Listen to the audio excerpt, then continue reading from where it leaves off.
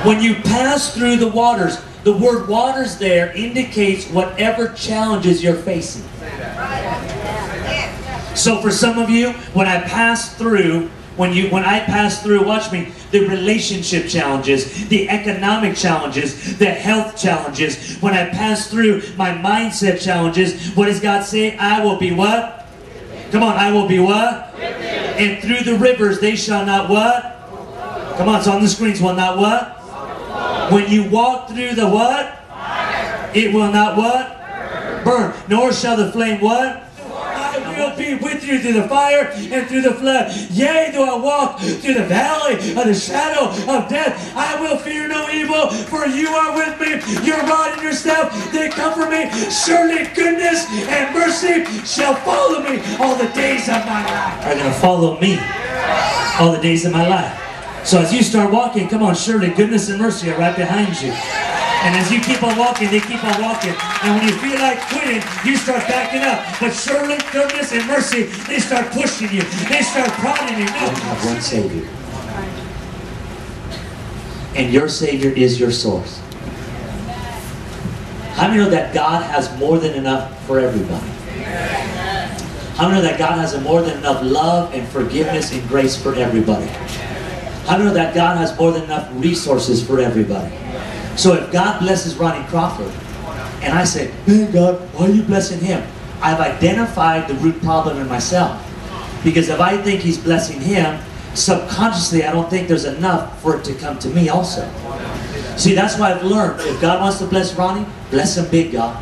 If God wants to bless Mark Schick, bless him big. If God wants to bless Chris, bless him big. If God wants to bless Frank, bless him big. Why is that? Because our God never loses resources. There's more than enough abundance to go around. Come on, are you hearing what I'm saying? You've got to shift your thinking. Forget the former things. Do not dwell on the past.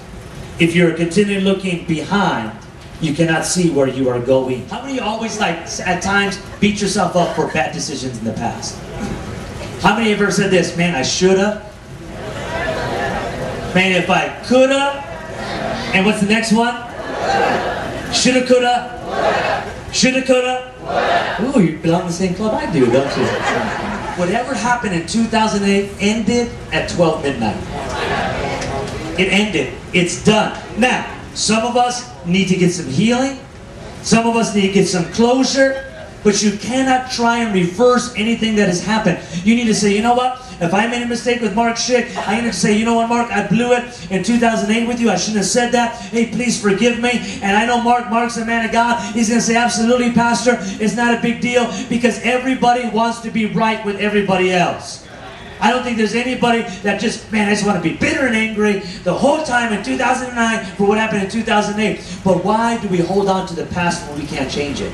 Because your skin color is dark. People are mean to you if you have too much money. People are mean to you if you don't have enough money. People are mean to you. People will always be mean.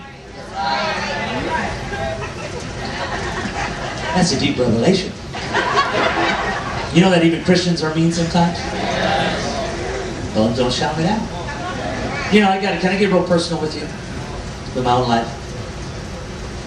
By the way, the only reason why I talk about myself is because I know myself. Please tell me all your junk and garbage via email, and I'll start using your illustrations. Gladly. Gladly. Mark told me, man, he just cut somebody out. This is via email, and this is... So I'm not into myself. People, oh, he's in himself. The church, you know, it's stupidity. I just know my life, okay? I was struggling as I had some time off, and, you know, you do thinking as a pastor. You know, churches grow, and when they grow, some people leave, and a lot of people get added, and I'm so glad for that. But I don't know what it is about pastors that when anybody ever leaves their church, they just can't handle it. It just drives you crazy. Even the ones you prayed would leave.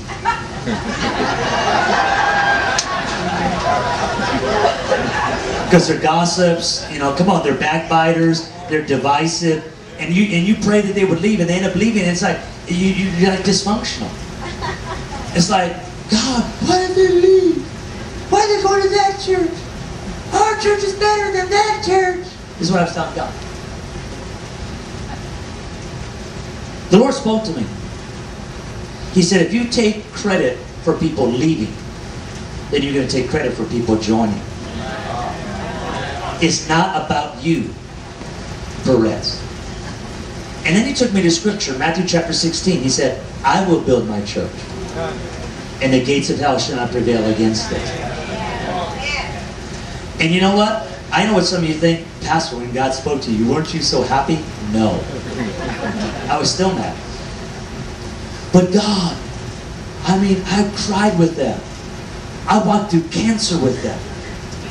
God, I mean, I anointed them with oil and the staff and everybody else, and they ended up leaving, and they saying this and they saying that.